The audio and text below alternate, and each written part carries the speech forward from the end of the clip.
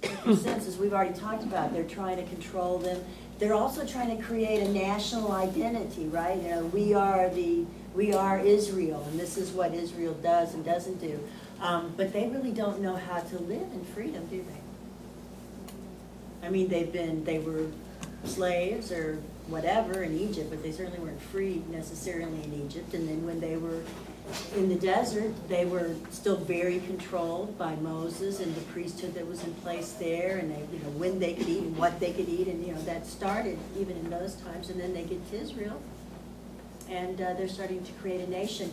And the idea of one nation, this was a theocracy. You know what a theocracy is? That's like we're a republic or we're a democracy. A theocracy is where the head of the government is God.